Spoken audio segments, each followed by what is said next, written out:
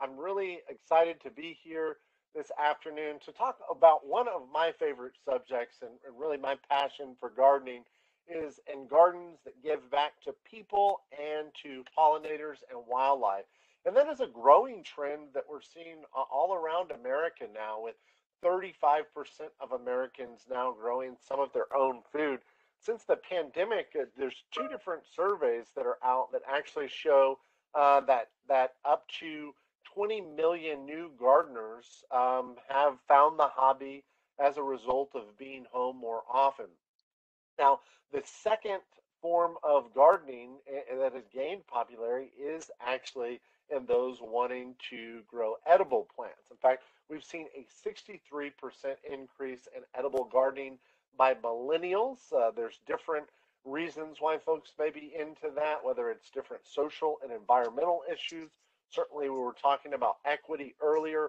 Food waste. I wrote an article for Edible DFW last year that digs deeper into that. But unfortunately, there's a large portion of food in north central Texas that gets sent to the landfill without actually being consumed. And so if we grow food on our own homes and landscapes, typically we're more likely to eat that food. Then food security. So, there are unfortunately food deserts around our area, and if we can teach people how to grow their own food, likely they're have better access, and their neighbors have better access to fresh fruits and vegetables. Um, I want to talk a little bit about food transport miles. A lot of people don't realize that on average, fruits and vegetables travel about 1,200 miles to get to our doorstep. If you're buying organic, which I like to do sometimes, it's on average 1,300 miles. And there's a lot of fossil fuels and water and other natural resources to go through in that transport. Wasted water is one that I'll dig into deeper as we progress.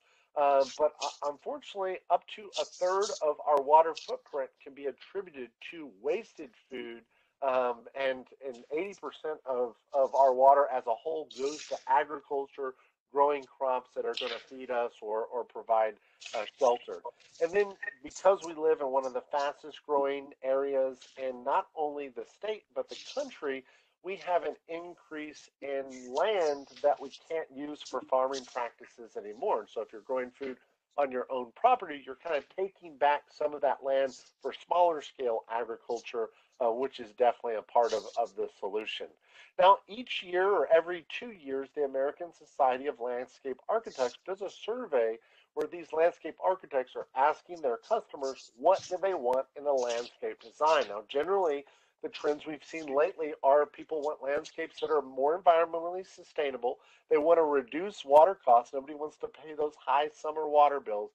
And they want landscapes that are lower maintenance. Now, that's twofold. A lot of times, the millennials that are first time home buyers, they don't have the much desire to go out there and trim their hedges or to maintain that perfect lawn. They want landscapes that are easier for them and the busy lives that they all have. But also, we have kind of the baby boomer generation that is transitioning away from higher maintenance landscapes as they retire. They want to enjoy their landscapes and the beauty, and less so the physical activity of planting those high maintenance plants. So we'll talk about different ways we can do that. One of those is by planting native plants, low maintenance landscapes, landscapes that are efficient with water, reduce lawn area. But 70% of Americans now are interested in growing their own food and vegetables, as well as incorporating rainwater harvesting, a subject that is kind of apropos to today's weather. 60% almost are interested in organic gardens, and then composting is very popular as well. We'll talk about kind of holistically how that fits into gardening for people and pollinators. Now, definitely we want to give back with our gardens, both to the earth in our community. One way that you can do that is to make your garden a certified wildlife habitat. And really, when you put that signage in your yard, that encourages your neighbors and your community to do the same.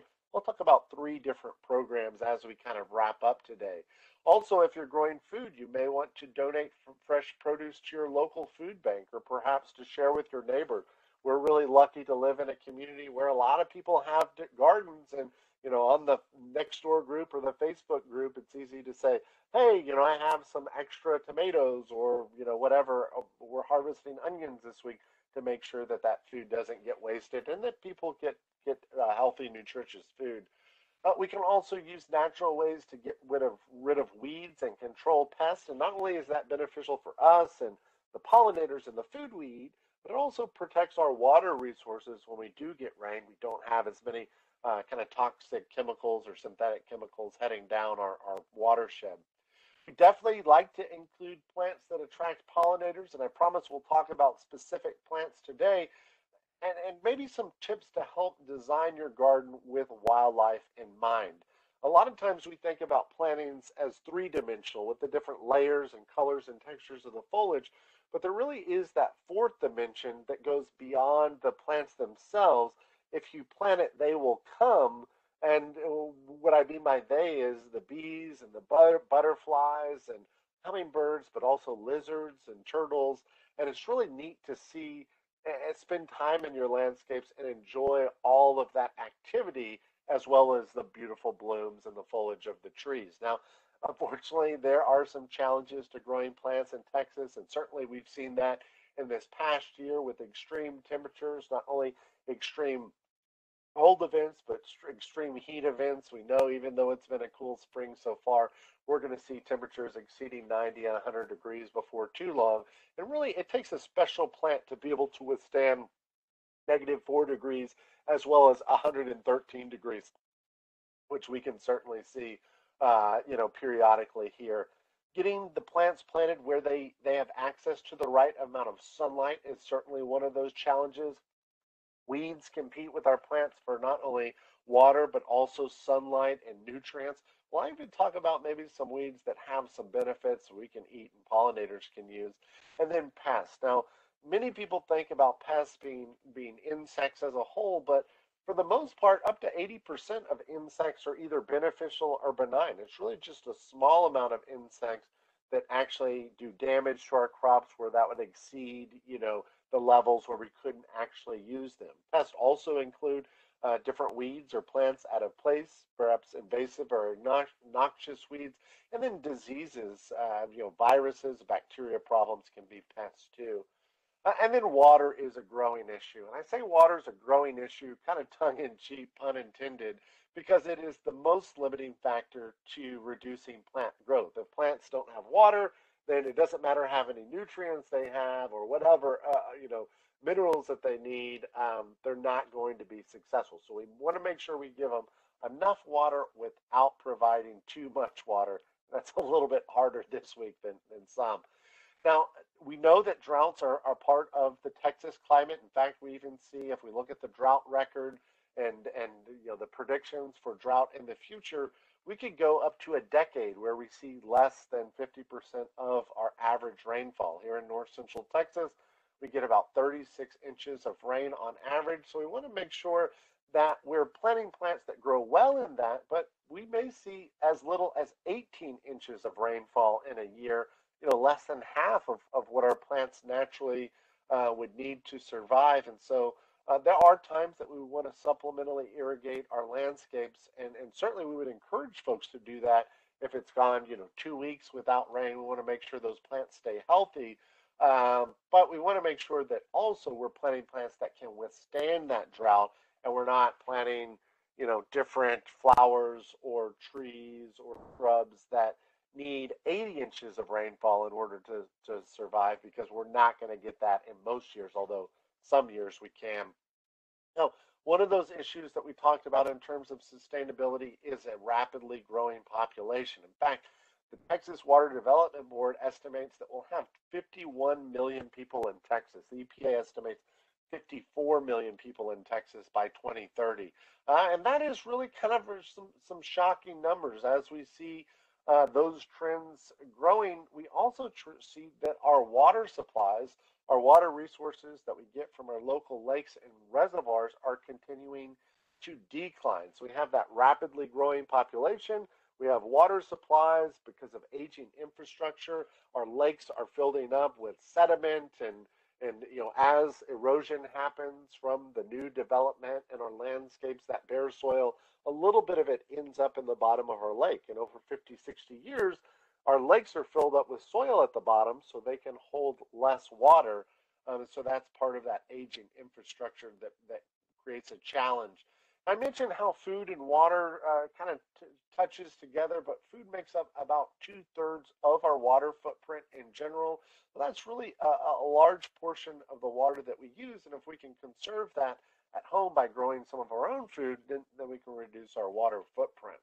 Now, most of us around DFW look and we see the dominant landscape plant material are lawns. In fact, it is the fourth largest crop by acreage in the country, the largest irrigated crop in the country, but it doesn't really give back. Unless you have a goat or a rabbit, you're really not getting any food value for that lawn. And so we want to consider getting rid of some of our lawn, perhaps maybe reducing it to about a third of our landscapes. Generally, we practice the rule of thirds, where we try to reduce our lawn area and plant up to a third of our landscapes in native perennials, so shrubs and trees and flowers that are going to come back year after year and provide value to us for ornamental value as well as value for wildlife. And then we'd like to have areas that kind of connect us to those spaces. So it could be pathways or borders, it could be arroyos or dry river beds, but about a third of our landscape could be patios or pervious hardscape. So those, rather than concrete, allow the water to infiltrate into our soils where our plants can take advantage. In times like this, they actually can reduce localized floodings that we see in our community. So as I dig in deeper and talk about specific plants, the kind of the overarching holistic mission that we promote at Rooted In is landscape CPR. The C in that acronym is conservation. So we want to conserve water, soil, energy, as well as enhance our habitat and the ecological functions of our urban areas. The P is permeability. So we want to disconnect those impermeable surfaces like our rooftops, our driveways, our sidewalks, and as much as possible, try to slow spread and sink the rain into our landscapes where our plants can take advantage, and also as it works like a sponge, sending less water downstream to cause flooding problems. If we create soil that is biologically active with microbes and healthy fungi and microorganisms, that helps our soil work like a sponge. The R is retention. So really the ultimate goal is to hold water onto the property for the benefits of the soil, the plants, and creating habitat.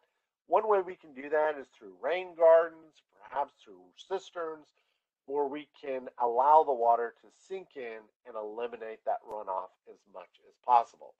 Now, one way we can do that is through native and adapted plants. And anytime I talk about native and adapted plants, folks think, oh, we're talking about cacti and yucca and rocks and landscapes that look like this. And certainly, I think landscapes, the xeriscapes have their place that may be better suited to Arizona or Utah or places where they get less than 18 inches of rainfall. Now, where we get 36 inches of rainfall, we want to show folks you can grow lush, vibrant landscapes that have a variety of colors and textures that ultimately are going to use less water, less fertilizers, less pesticides.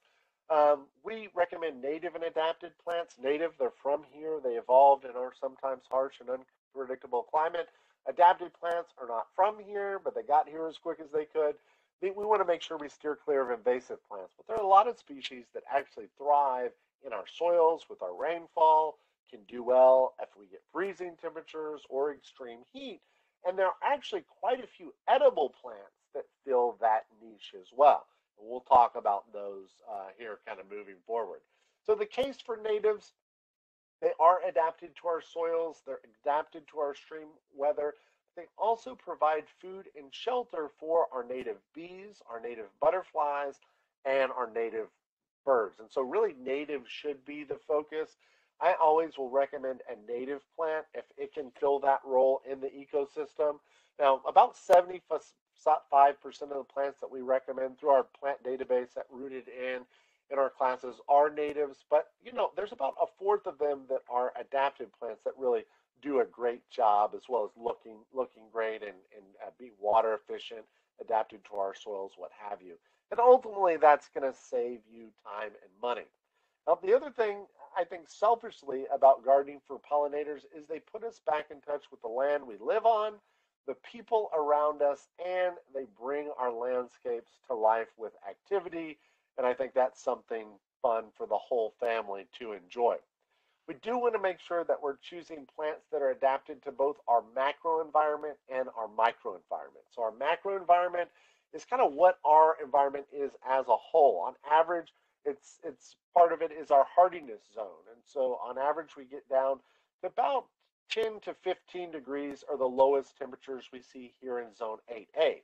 That means that if we're buying plants from the nursery, we want to make sure that the bulk of the plant material we're buying is going to come back year after year, no matter what the freezing weather we get. If we buy plants that are cold hardy to 7B or to 7A or 6B, they're going to be cold hardy to those extreme outlying events that we get like we saw here in February. Also, we want to make sure that if we're looking at the plant tags, that they're adaptable to our soil type and pH. Most of us in north central Texas have heavy clay soils, poor draining that tend to be higher pH. If you're not familiar with pH, it's basically we have alkaline soils, which are the opposite of acidic soils rather, that we see further east Texas. And then water, making sure that we plant plants that are adaptable to our water regime, which again runs from kind of the 18 inches of rainfall to the 80 inches of rainfall, but on average we get about 36. Our microenvironment is also important. That's our environment locally, maybe your side of the house, maybe affecting how much sunlight or shade that a plant gets. Different buildings and structures are nearby, those driveways and sidewalks we talked about that create heat island effects, and then maybe localized irrigation. You may have easy access to irrigation in some spots of your landscape, but not others, and that may drive what plants you put in what spots. Now, I mentioned our website, which is rootedin.com, and a lot of what we try and do is provide free resources to the public. In addition to classes like this one that you can sign up for online, we teach now some in-person outdoor classes safely recommended for folks that have been vaccinated or that can safely wear a mask. But we also teach a lot of virtual classes, just basically teaching people how they can grow more lush, vibrant lawn landscapes and vegetable gardens, as well as rainwater harvesting and irrigation programs. But we also have free resources to help people choose the right plants. And that's one of the examples we have here. This is our top 100 landscape plants for North Texas. In addition to having our favorite shrubs and trees and different, even some edible plants, and there we have how big the plant gets, what time of year it blooms, what color it blooms, what pollinators or wildlife are attracted to those blooms, if the plant's evergreen, deciduous, even what role you may want to plant that plant in the landscape, whether it's a specimen or maybe a border plant or a mass planting, what have you. So that kind of goes hand in hand with attracting pollinators to our landscape. Choosing plants should not be just about their beauty that they provide to us, but what other ecosystem services that can they provide.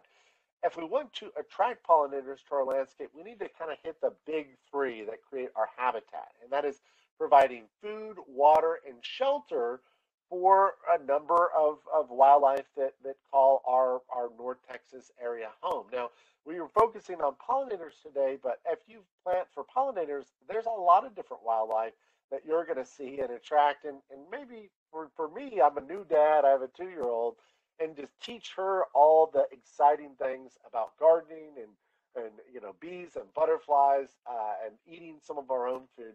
Really, I think it's kind of an added level of gardening that is fun for the whole family. Now, if we're talking about edible plants that are good for people and pollinators too, we may want to expand our edible palate. And basically, that means that we may want to eat some stuff that people have been eating for thousands of years, but here in America and kind of Dallas, north central Texas area, we may have lost that value or lost the knowledge that, hey, this is something that you can eat and taste delicious. It can also help us make sure our gardens look the best they can year-round, planting food with an eye for beauty overall. I do want to kind of tick that warning. Not all plants are edible, so you maybe need to double check and make sure that it is edible before you put that in your mouth. Many native plants have toxic lookalikes, so get to know those. Let's say if you're eating a plant that we talk about today that happens to be in your yard that does have edible value, well, for sure, make sure that that plant is exactly the plant that I'm talking about it. The key there is to refer to the botanical name. There's lots of plants that have the same common name. If we're going to eat a plant, we need to know, yes, it has the same botanical name as the edible plant. One of my favorite resources for that is Edible and Useful Plants of Texas in the Southwest. That's by Delana Toll. You could probably check that out from your local library. There's also some websites that have some information if you want to dig deeper to the subject today. One of those is foragingtexas.com. The other one is eattheweeds.com. These both talk about native plants as well as traditional landscape plants that have edible value. And then there's another one, wildmanstevebrill.com is interesting, a guy that kind of made some national attention foraging over the years. There's also a great blog called Hunger and Thirst for Life blogspot. Now, in addition to knowing which plant is right, you want to know if that plant has been sprayed with anything. So avoid eating any plant that has been sprayed with chemicals or pesticides. If there's heavy traffic, like for vehicles, could there be a concern with heavy metals? Or maybe if it's an old house and there's paint chipping off of it, could there be lead in that area of the soil? And just because a plant is edible does not mean it will taste good. I'll talk about a lot of plants today, I promise. And some of them, somebody may think, oh, this is delicious. I love this plant. I've got to include it on my plate, every meal. And some people will remain like, I don't really care for it. Just like not everybody likes Brussels sprouts. Not everybody maybe is going to like Yopon holly tea. It's all a matter of taste. But again, make sure you know the plant and you can positively identify it before you put it into your mouth. Now, we also need to think a little bit about an acronym that is described as ITEM. So once we identify the plant, make sure it's the right time of year to harvest. So we actually know if we go to the grocery store what's in season and what's not in season. And when it's out of season, the quality is not as good. In fact, it may even taste bitter or perhaps have some toxic components. So that's also something to keep in mind. Pay attention to the environment. I have kind of a funny sign here, but the fecal bacteria from cats and dogs are one of the largest contributors to pollution, and it can happen in our own vegetable gardens in our own backyard. So I'm not harvesting any dandelions or edible plants for people and pollinators if my dogs have had access to that area. And then the method of preparation is also important. So there's certain foods at the grocery store. I'll talk about one, dried beans. You just wouldn't want to eat dried beans. Dried beans are actually toxic, but we know that if we cook them, they're fantastic and they're a staple for all of us, and everybody knows to eat those. Well, if you're eating plants from your yard, you also may want to make sure that you know that method of proper preparation, rather. So where can you look? You can look in your own backyard for conventional vegetables, fruits and nuts, or edible flowers, or even weeds. You could also look in nearby meadows and abandoned lots, or maybe near a stream, a creek, or pond, or a trail to find plants. And really, edible plants are everywhere. You just need to make sure that you have permission before you're going to harvest those, whether it's from a public park or from maybe a neighbor's landscape. Make sure you have permission. Now, we like to use as much as possible edible plants in our landscapes that have a benefit to us. They can be used as low hedges, as borders, as background plants. They can fill empty spaces in sunny spots or in shady spots, and they can be used for their flowers, their flavor, or their scent. One of them that is interesting this time of year is the redbud. So redbuds are a tree that is a traditional landscape plant, but it also happens to be a native plant that will grow in our wild areas as well as parks and all types of public spaces. Now, the flowers of the redbud are beneficial to birds and to butterflies, It's actually a host of the Henry's elfin butterfly, which is what it's pictured here, but this is what its larva look like. So very beautiful little caterpillar. And so it does provide a lot of benefit for pollinators. Birds actually eat the flowers as the seed pods I may have mentioned. But the flowers are edible to humans as well. In fact, on salads, they are delicious. They taste like peas. You could also fry them up with a little butter or salt.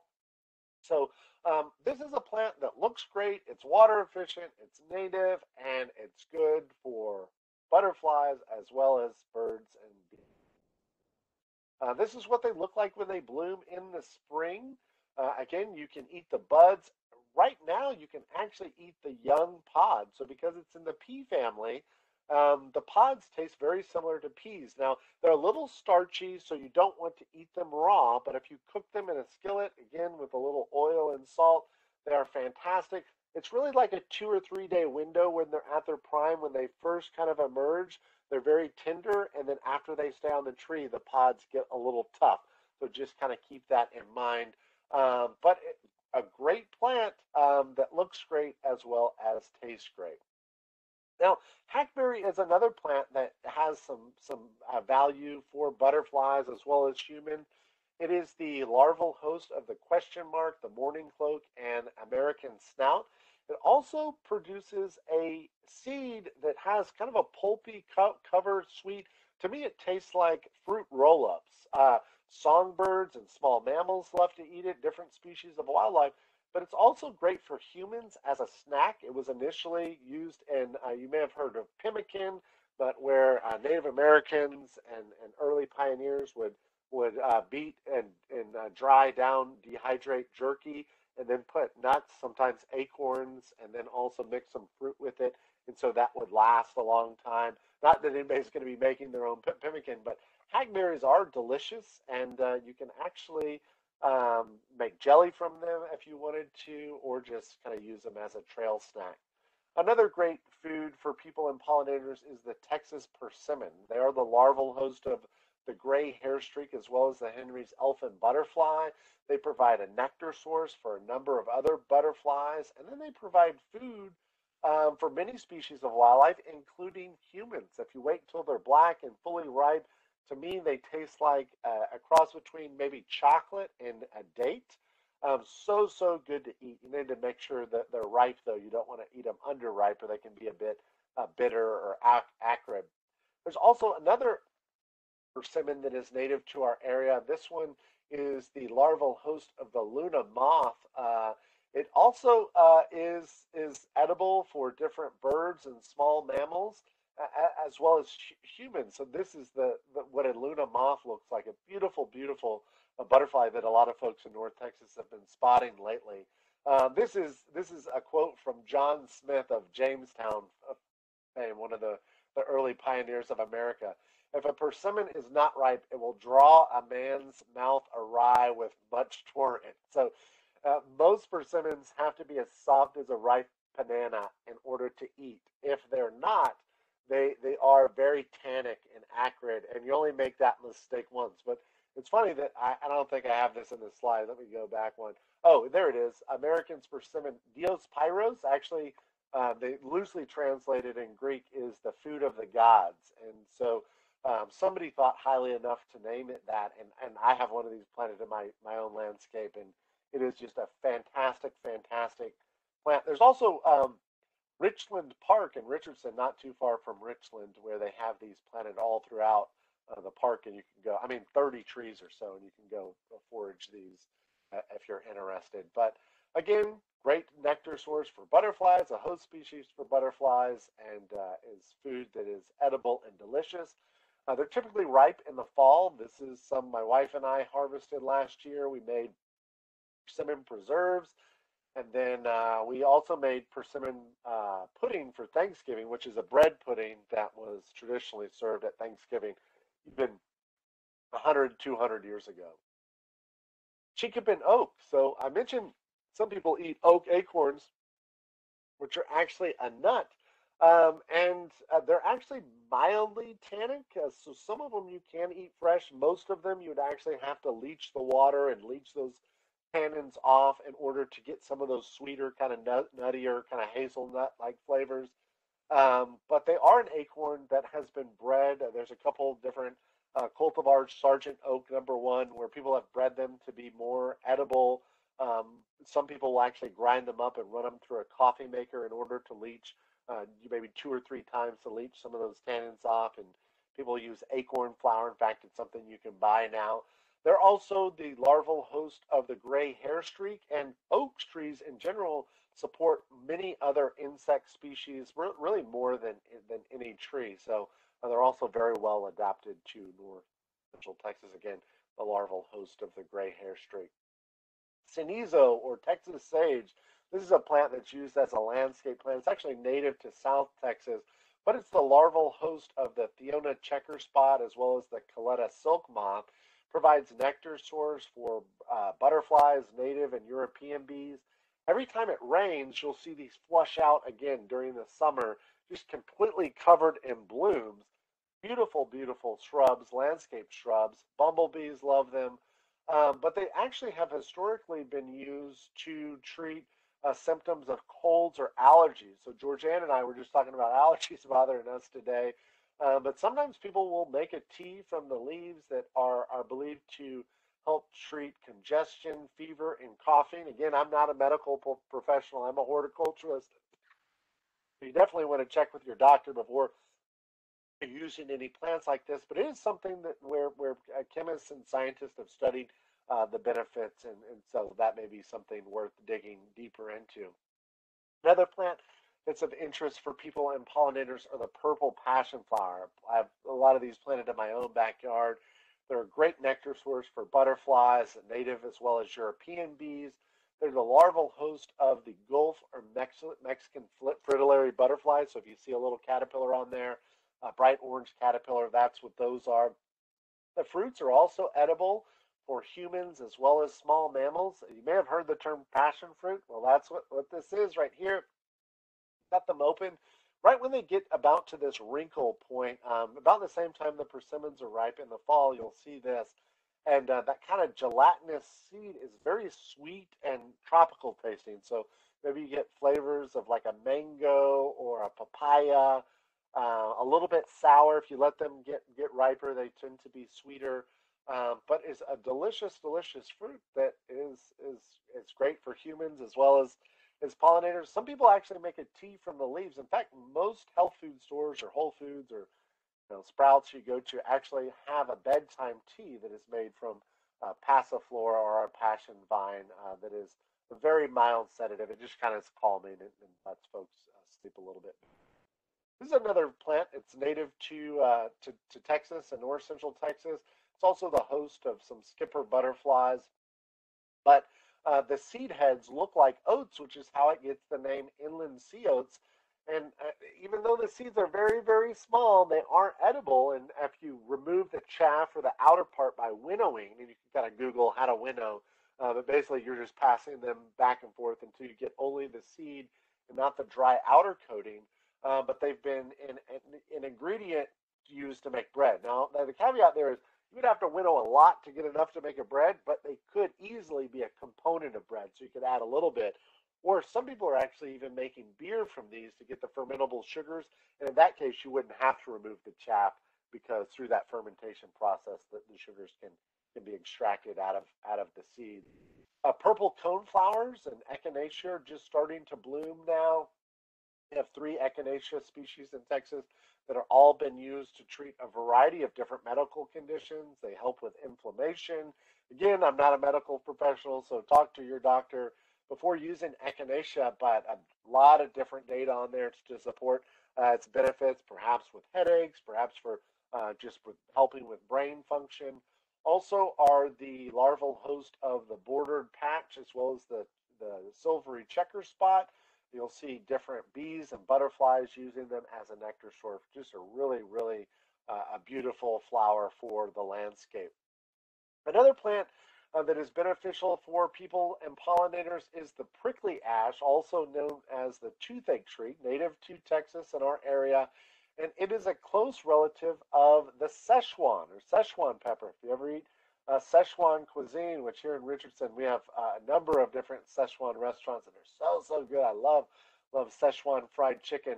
But they actually will use the little peppercorns from this, and they add a lot of traditional peppers, which are very spicy, but also the Szechuan peppers, which numb your tongue. In fact, it has a chemical inside there that is similar to Novocaine that kind of has that numbing feature. It also happens to be the host of the eastern giant swallowtail. Some people call this the bird poop caterpillar. I wouldn't call it that, but some people do. But it actually kind of does look like some bird droppings on the leaf, which is more of a kind of a camouflage for them. But this is a great tree. Maybe if you have a large area, probably not a landscape tree. You've got really interesting bark there, but is a great tree. And this is what the adult butterfly actually looks like. Sumac, or sometimes pronounced sumac by our Middle Eastern friends. You may have eaten this on top of hummus or other kind of Mediterranean delicacies. It is a plant that we have. It says a large species and or number of species in the genus rather, and we have several of those here in North Central Texas. In the fall, they produce these seed heads, and it's kind of a hairy coating on the outside of those seeds that are ground into a spice. And I actually have some I foraged last year. The flowers are also beneficial for bees and butterflies, but it's just a really pretty plant. Some people use it to make a lemonade, so it does have kind of some edible value, making a drink as well as a spice. Pecan. We would be remiss if we didn't mention probably the most popular edible plant for people and pollinators. It is the larval host of the red-banded hair streak. Birds and mammals use the fruit, which is an involucre. Some people confuse it with a nut, but delicious around pies, certainly, and then does have benefit to wildlife as well. This is what the involucre looks like. It's basically has a husk and it splits open. Walnuts do the same thing. Speaking of walnuts, this is what they're starting to look like right now. Walnuts are the larval host of hair-streak butterflies. You'll see them in the blooms kind of as a nectar source. Sometimes they have the male catkins and the female flowers. But the fruits on them actually look like limes hanging from the tree. But if you bust them open, inside this kind of black tarry looking coating is a very meaty, delicious fruit. And to me, they taste like a cross between a pecan or a pine nut. They're extremely thick shelled and hard to get into. They're a hard nut to crack, as they say, but delicious, and again, good for people and pollinators. Another great, this is a landscape shrub, very common, is the Yopon holly. Now, would tell you don't eat the berries on this one. The berries are toxic, mildly toxic, but they are toxic. But the leaves are actually used as a caffeinated tea, and they have been for thousands of years. Um, in fact, you can go to most grocery stores actually and find a tea made from Yopon holly. It's the larval host of the Henry's elfin. It also does produce small flowers, the females do, that are a great nectar source for a number of our native bees and butterflies, but they're evergreen, and so you can harvest the leaves year round. You can actually roast the leaves in your own oven to make a tea. Just look online and find a recipe. There's a number of different stories the journalists have done about the benefits of America's forgotten native tea. And in fact, Cat Spring Yopon, most central markets and what's the other one? Central Market and Whole Foods actually have some type of Yopon tea. If you're not as adventurous to actually make your own, you can buy that product already made. Another great plant for people and pollinators is the wax myrtle. In fact, the leaves of the wax myrtle can be used interchangeably as bay leaf. It also happens to be the larval host of a hair streak butterfly. And then the flowers, before they give rise to the waxy fruit, are a nectar source for a number of bees and butterflies. In fact, you probably have tried wax myrtle if you knew it or not. It's actually an ingredient used in most shrimp boils. So if you look on the ingredients there, you'll see the wax myrtle or some type of myrtle on there, closer related species. A lot of people uh, burn bayberry candles around the holidays. They kind of smell like Christmas, and bayberry candles use a close relative that is native to kind of the Northeast, same genus Myrica. This is another plant that I absolutely love. If you have lots of shade, you may check this one out, American Beautyberry. It is a great plant, shrub, produces edible fruit as well as nectar source for bees and butterflies. My wife and I love to make jelly from it or syrup, which is what you call jelly that doesn't set. Sometimes people have trouble with the jelly setting on this, but the syrup's great for cocktails or on pancakes. And then the blooms, which we see this time of year, are great for a number of butterflies and bees. Autumn sage is another great one. It's a nectar source for hummingbirds and butterflies, as well as it can be used as a spice. So it's a salvia, just like our culinary salvia. And let me go back one, but it is actually used to season black beans in northern Mexico. So the leaves themselves, you can throw them in black beans, kind of taste like oregano somewhat. Then the flowers themselves are edible. So if you pull the flowers from the calyx, you throw them in a cocktail, but they're very sweet and a little savory. Turk's cap, another plant that is great for birds and hummingbirds and butterflies. It's a hibiscus flower that you can eat fresh. It tastes like a cucumber, or the seeds that they produce, called the Turk's apple, are actually edible. You can make jellies from them or just eat them raw. And this is kind of what they look like there. So Turk's cap has a fruit called an apple, and it is edible as long with the flowers. Pollinators, as we're kind of wrapping up here, this is a plant that butterflies love. It's one of the best fall blooming plants, and really, for the most part, in your landscape, you should leave these for the butterflies. But a lot of people don't realize that the corms, so the roots, are actually edible and they're starchy. You may want to dig deeper into kind of how to prepare those. Sometimes they can be a little bit woody, but historically, Native Americans use them. I would discourage people from going and digging these up in native areas to get the starch. But if you had a population of them in your landscape and you needed to divide them, well, you could try to eat a few and see if that was something that you enjoy. Another great tree is the Mexican plum. It's a great alternative to Bradford pears, these beautiful white blooms in the spring. It's also the host of the eastern tiger swallowtail, which is really neat to see, a nectar source for a number of our native bees and butterflies.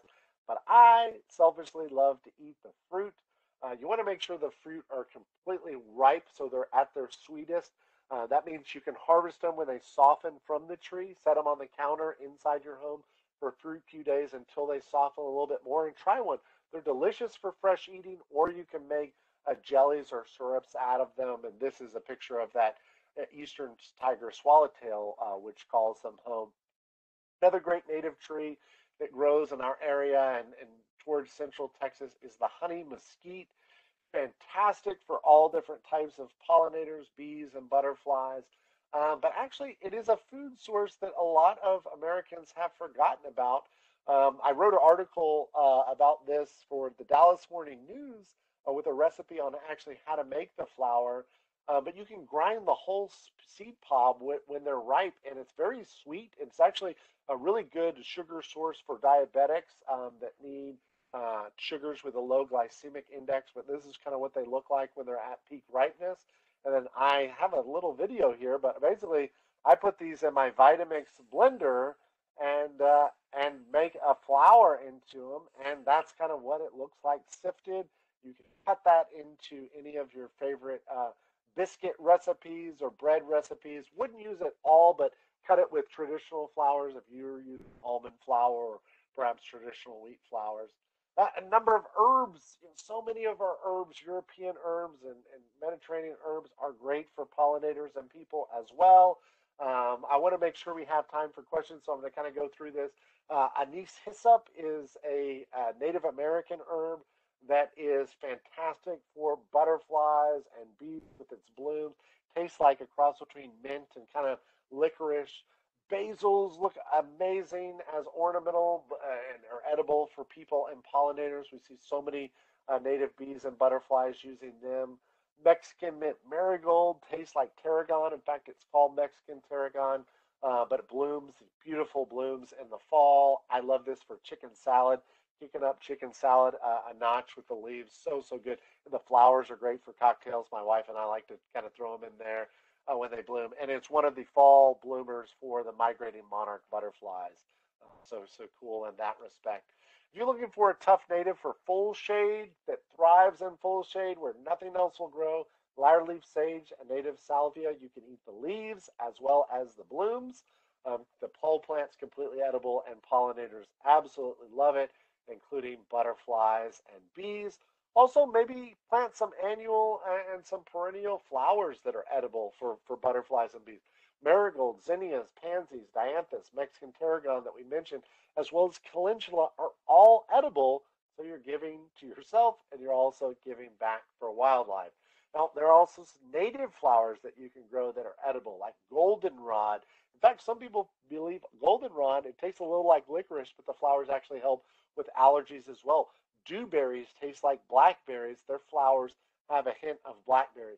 Prickly pear, cactus flowers are edible. Primrose are edible. In fact, they were believed to be eaten at the first Thanksgiving, as well as our native violets, just like the violas or the Johnny jump ups that we had in the other slide.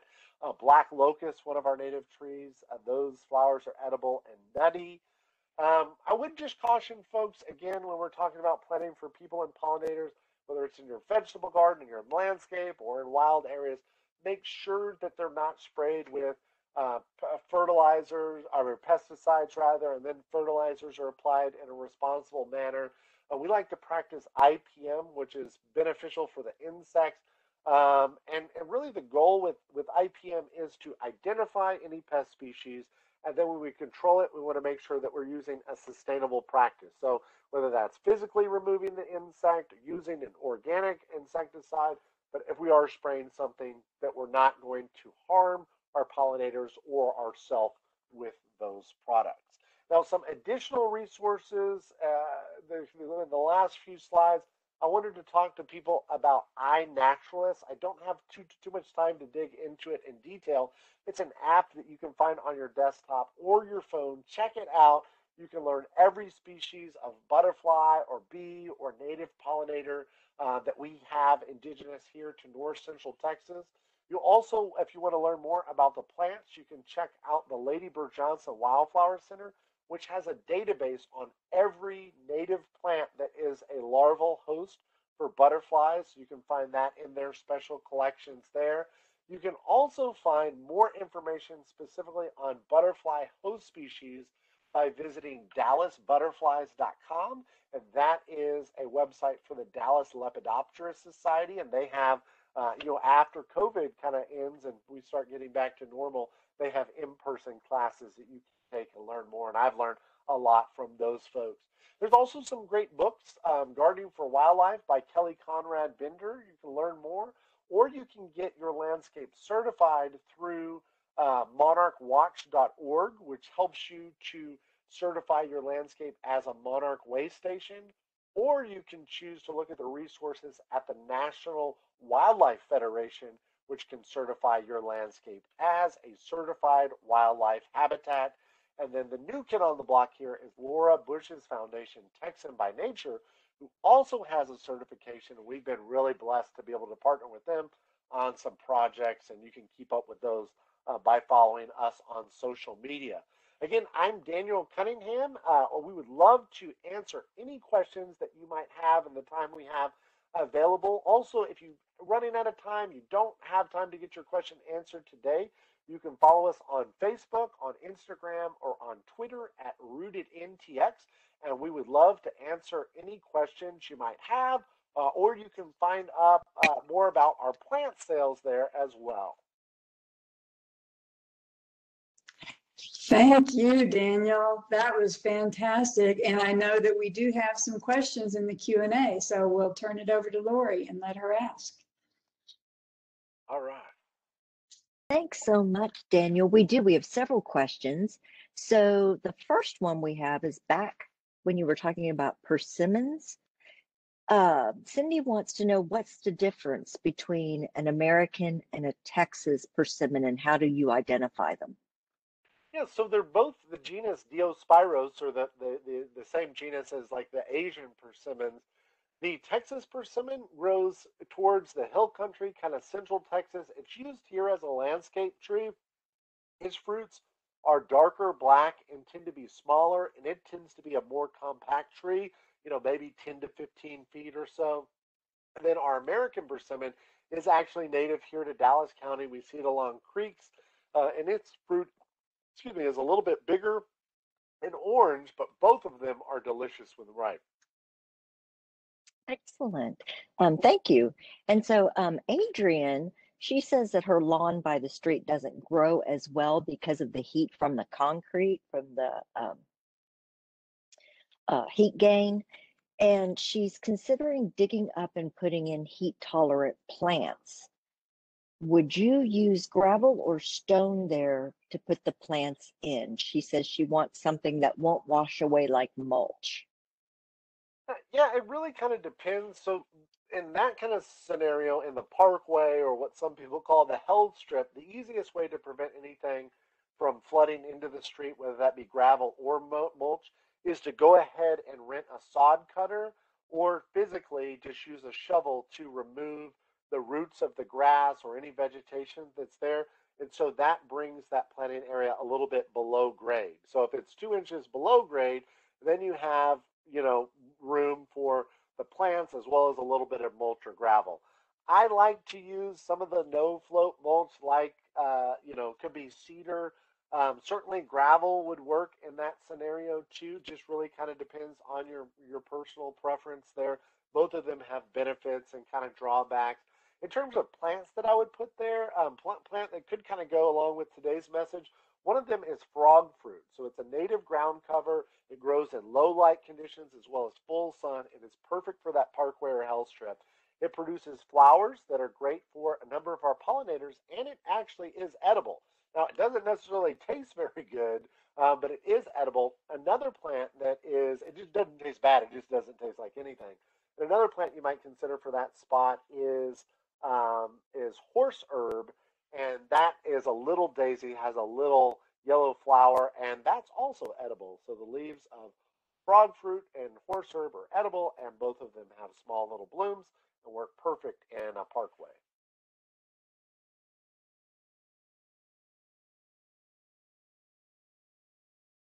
Sorry, I had to mute myself. Oh, you're okay. We also have a question about figs. So Sarah says that she's tried to grow them several times and she's looking for any advice you have to successfully grow them in Texas. What variety would you suggest and what care do they need? Yeah, so it really depends on personal preference. There are thousands of different cultivars of figs. Traditionally, figs are very drought tolerant, very heat tolerant. They do require well draining soil. So if you could amend the soil with compost before you plant them, if you can have plant them on a slope or at least plant them a little bit higher above grade, so the water kind of drains off. They don't really like freezing wet weather. So, typically they do very, very well here without a lot of care at all. In fact, people tend to overwater them and over maintain them, over fertilize them, and they kind of they don't like that as much. They kind of really like to be neglected. But make sure you plant that where the water can run off when we do get wet weather.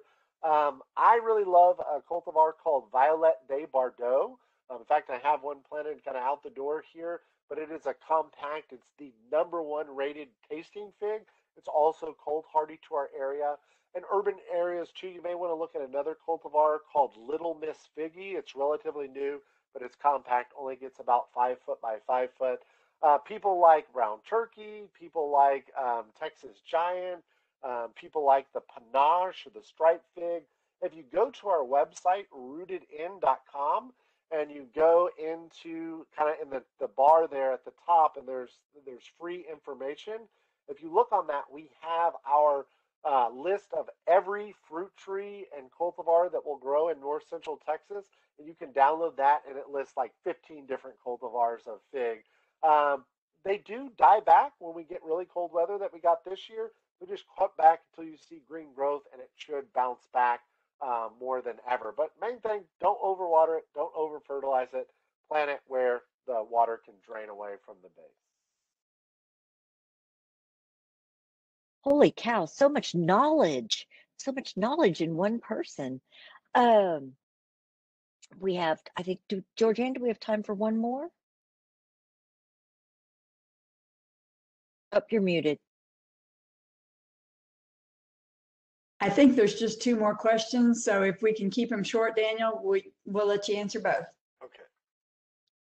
Okay, so Cynthia has a question about American Beauty Berry. She says she's already lost two. Are they supposed to be hardy?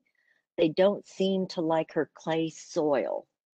You know, funny enough, American beauty berries are actually native here to Dallas County. In fact, if you go hiking along the creeks, that's where you'll see them growing. So I'm not sure what the issue. It may just be that we've had some unusual weather here getting them established, but I wouldn't give up. I haven't had a lot of problems with them. I think main thing is making sure again that they have well draining soil. You may want to incorporate some compost in planting to kind of help with that.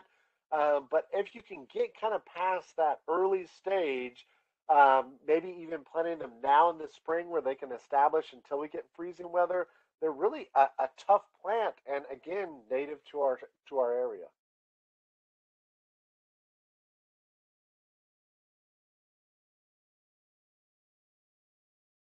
Excellent. And our last question was about lizards. Good or bad? How do you fall on that? Yeah, so it really depends. Most of our indigenous lizards, of course, evolved in our ecosystem. They help control, pest insects and really serve beneficial. There are some other lizards that are not native to our area, our geckos. So we see them all around our house. They they definitely provide some benefit to controlling insects, but they may actually be competing with some of our native lizards. I like them and I encourage them in my landscape. That's not my specialty is plants though, so you might want to talk to somebody that's more into reptiles to get to identify the good and the bad lizards. But I think you can probably find some resources at inaturalist.com, which is one of the resources we touched on earlier.